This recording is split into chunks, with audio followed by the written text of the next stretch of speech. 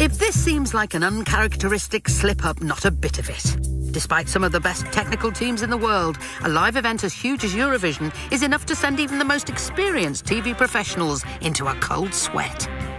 And when the UK hosted in 1977, things were made even more complicated because the country was gripped by widespread industrial action, which meant that the BBC camera crews and technicians were on strike.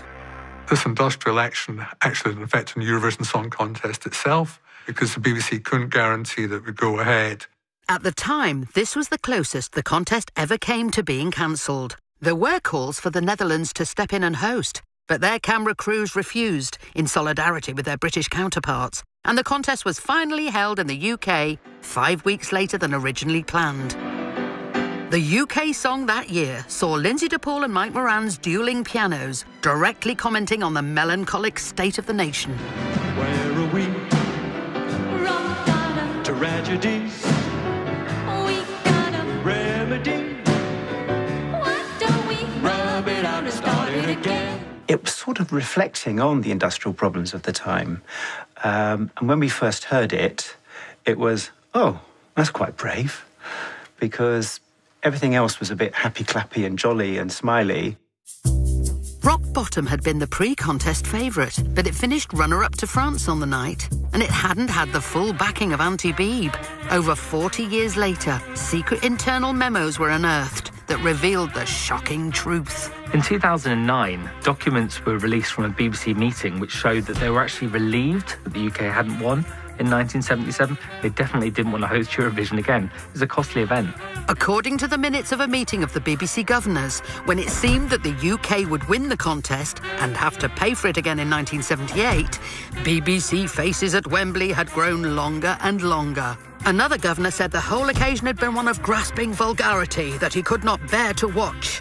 And a further blow occurred for the already stressed production team in 1977 when the postcard films, played to viewers between the musical acts, were censored by the BBC due to international outrage.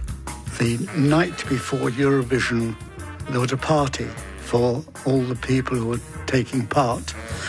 And it fell to me to go along to this party with a camera crew. And I made little films of each nation enjoying themselves, spent all night long editing it, and the following day a few of the countries objected because some of their contestants appeared to be slightly drunk, and they decided they would not show these postcards. But losing the postcard films caused a real headache for the director when it came to seamlessly covering the scene changes. The postcards that were played between each act was to enable the scene crew to change any drum kits, pianos, etc., for the artists to get off stage, to mics to be reset, cameras to get into their new positions. So there was a lot of activity behind the scenes during this 30 seconds. The only alternative was just to show members of the audience sitting there. Where he would have had these jolly little vignettes, he ended up having pans across board audience members. I think you'll find this a good one too, although, as far as I can make out, not fancied in the bookmakers' running. My job, along with the rest of the sound team, was to put all the mics out ready for the next act. And Pete Murray was the commentator at the time, and he would run out of words if we weren't very careful. He has a stack of hits to his name, Luigi Albertini. The composer is Salvatore Fabrizio, and he's won the Venice... Poor Pete didn't run out of steam altogether, but even his lesson in pronunciation couldn't liven up this particularly bleak state of affairs. Look at him. One thing I do remember quite clearly is the director's encouragement for us to get a move on.